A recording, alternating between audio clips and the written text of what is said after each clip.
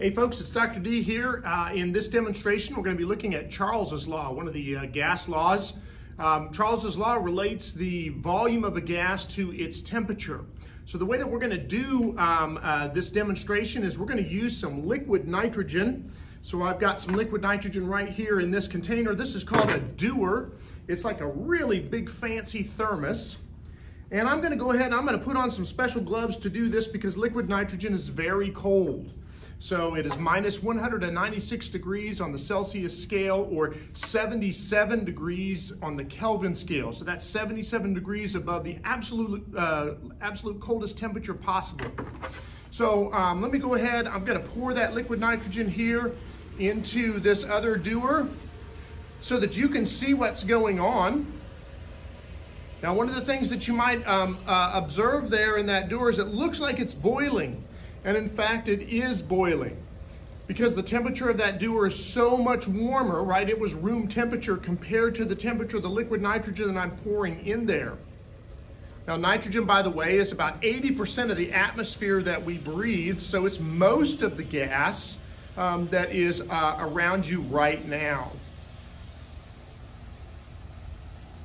All right, so I'm going to get this poured in there. We're going to allow it to stop boiling a little bit just so that it's easier for us to see.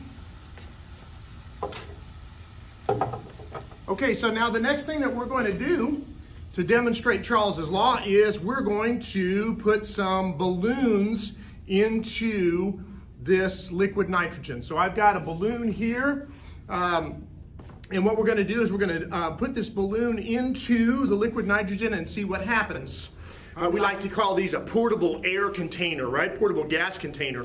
So let's go ahead. Now the temperature of this gas right now is the temperature in this room, which is about 24 degrees Celsius at this point.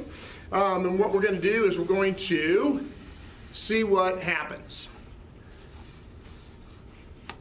So you'll see already that the volume of that balloon is decreasing dramatically. And in fact, it looks like it completely, all the gas completely is gone. It's what it looks like. In fact, it's not gone. It is just reduced in volume. So if I take this out and we look at what happens to it when we warm it back up, here I'll hold it so we can watch.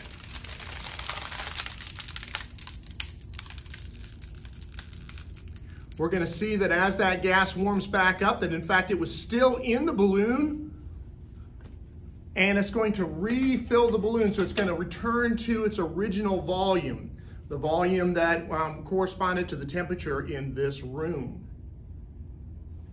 Okay, so there we go. So Charles's Law. Now, just to have a little bit of fun, I've got a few balloons. So we're going to see how many balloons we can stuff into this container of liquid nitrogen. So here we go.